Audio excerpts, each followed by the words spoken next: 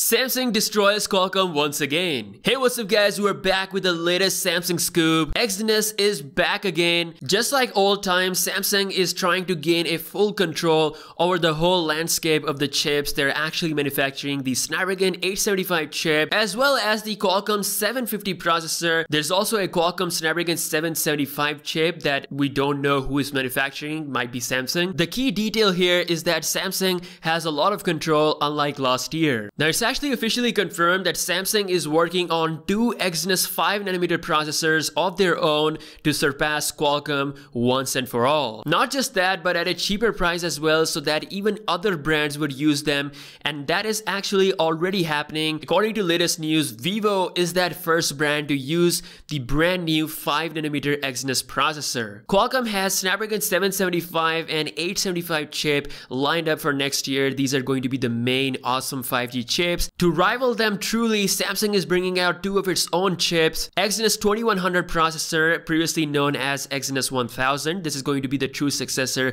to the Exynos 990 to rival Qualcomm 875, and now a brand new successor to the Exynos 980. It's a complete surprise. We have Exynos 1080 chip. As confirmed by Dr. Pan, the director of Samsung Semiconductor China Research Institute, he has revealed in an interview that Exynos 1080 will be the first Samsung 5nm chip to have the latest technology. According to Ice Universe, this chip already beats Qualcomm Snapdragon 865 processor as per latest Antutu benchmark, which is said to be over 650,000. At that score, it absolutely humiliates Exynos 990 chip from last year, which is the flagship chip that Samsung uses on their $1,300 Note 20 Ultra. Not just that, it also surpasses the Qualcomm 865 chip and is probably gonna surpass the Snapdragon 775 chip next year. According to the info provided by RM, this chip is using the latest Cortex A78 cores and the latest Mali G78 GPU. It was further reported that this chip will help Samsung to rival Qualcomm, especially in China. A lot of Chinese brands have utilized Qualcomm for most of their mid-range or high-end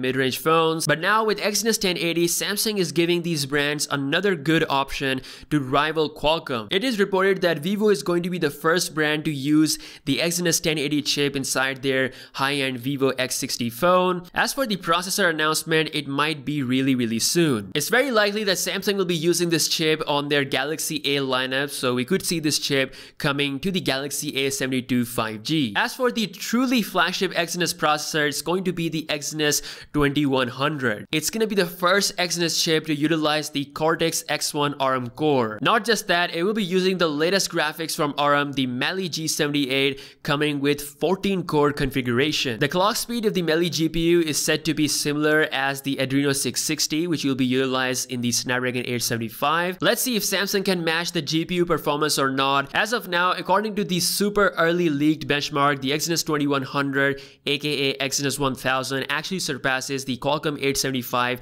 in Geekbench 5 score. Based on this early benchmark, Samsung is very much closer to the Apple A14 scores, which are actually still higher than both 875 and Exynos 2100. Again, it's very early. The scores will definitely improve with the final product. Now, it's not just the processor. Samsung is also targeting the camera sensors. According to a new report, Samsung has scored second position below Sony when it comes to the camera sensor market. Samsung has sold a wide range of cameras to multiple brands including Xiaomi and Vivo. They were able to score a whopping 32% revenue share, trailing behind Sony, which had a revenue share of 44%. Next year, Samsung will continue this trend and introduce more camera sensors that can be used by more brands, and not just that, they're also working on multiple processors. I have to say, next year is very exciting. Now, more Galaxy S21 news. As I've said before, Samsung will be having its biggest lineup shakeup ever. The Galaxy S and Note series is about to be sidelined by a new era, the Z lineup. Samsung wasn't kidding when they teased this shot. According to Ice Universe, the Galaxy S21 series will have conventional upgrades and almost no breakthroughs. It's rumored that the underskin camera will make its debut on Z Fold 3 because of poor production, so Samsung might still stick with a hole punch design on the S21 lineup, and perhaps it might be even smaller than the current hole punch size that Samsung has, so there's still going to be some upgrade there. Samsung's main focus right now is on the Galaxy Z lineup. Right now, they are the top player in the foldable market with no competition at all, especially with Huawei out of the game and Apple being so far behind. Samsung is literally a lone wolf here, and they're about to dominate and make more money than they ever made. So it makes perfect sense to move in that direction. As for the Galaxy S21 series, the standard S21 is rumored to be a Glasstic build phone with those core flagship features at a good affordable price. The S21 Ultra is said to be that proper ultra flagship. It's rumored to combine the elements of both S and Note lineup. Again, nothing can be said for sure. We don't know if Samsung's ditching the Note lineup completely, but one thing is certain is that the Z lineup is about to become the new star of the show. So that is all the latest Samsung news. It seems like Exynos processor, or I should say Exynos processors, especially with Samsung offering these chips to other brands, it's gonna be really good. The competition is about to heat up at a new level. Let me know your thoughts about this in the comment section below, and I'll catch you guys in the next one. Peace out.